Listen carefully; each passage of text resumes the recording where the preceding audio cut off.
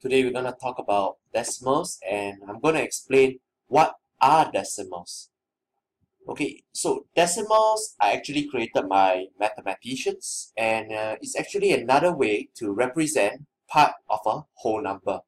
So for example, if let's say I have an apple here and I would like to split it into half and give you half an apple, okay, you can say that actually you receive half an apple. You can either represent it in this way, or you can also tell me that you receive 0.5 of an apple. So once again, decimals are actually created by mathematicians to represent part of a whole.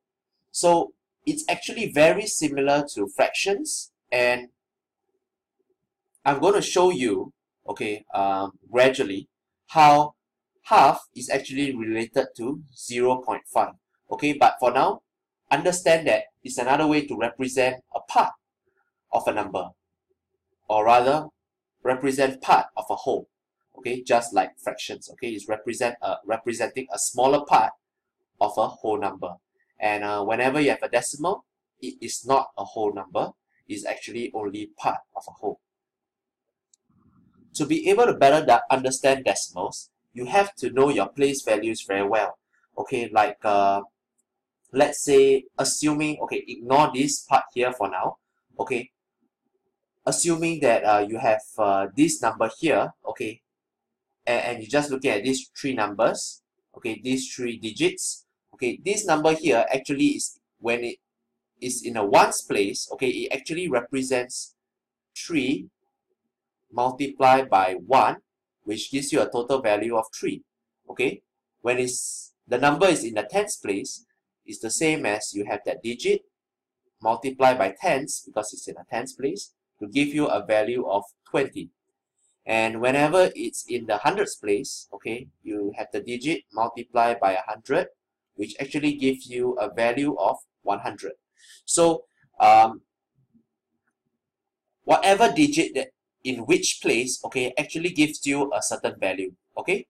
And looking here at this part now, okay, each decimal or each digit in the after this decimal point also have a certain place value, okay, and is actually known as tens, hundreds, and thousands, and so on. Okay, so what's the main difference? You can see that, okay, for whenever the number is on the right side of the decimal point, okay, the place value has the THS at the back. Okay, so for hundreds is THS, and thousands there's THS.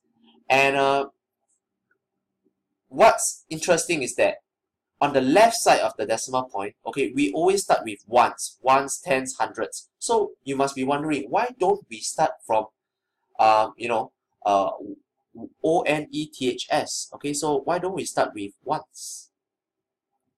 Okay, for now, okay, just remember that there's no such thing as ones. Okay, take note, there's no such thing as ones. But later on in the video, okay, if I have a chance, okay, I will explain why, having ones does not make sense.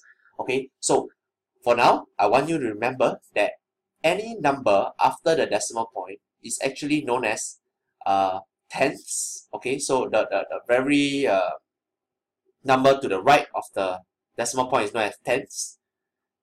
The next number is known as hundreds, and the next number is known as thousands. Okay, so what does tens actually represent? Okay, so these mathematicians, they actually define, okay, 0.1, okay, or this ones place, okay, to be equals to 1 out of 10. Okay, therefore you have this thing called the tens place. Okay, and hundreds, okay, is actually 0.01, actually is 1 out of 100. Thousands, okay, is 0.001, which is equals to 1 out of 1000. Okay, so this place value, okay, to represent smaller parts of a whole number, okay, so instead of writing it in a fraction, okay, you can, instead of writing in a fraction, you can also represent in a decimal form. Okay, instead of writing it as a fraction, okay, I can also represent it in a decimal form. Okay, so what is the value of this 4 then? Okay, knowing that you know, this tens place is actually 1 out of 10. Okay, so if I have a digit 4, okay, and it's in a tens place, I actually multiply by 1 out of 10, and that gives me the value of 4 out of 10, which is actually the same as 0.4. Okay, how do I convert this? Okay, I will explain later on, okay, in a later video. So to recap, what are decimals? They are actually created by mathematicians to represent part of a whole.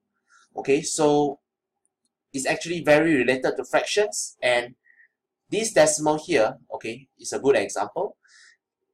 1 out of 10, this fraction is actually the same as 0.1. Okay, so this is defined by mathematician. Okay, there is no proof to show how this is related to this, but you just have to remember that, you know, instead of let's say writing you know, I'm going to give you 1 out of 10 parts of an apple. Okay, the other way is actually to tell you that I'm going to give you 0.1 of an apple.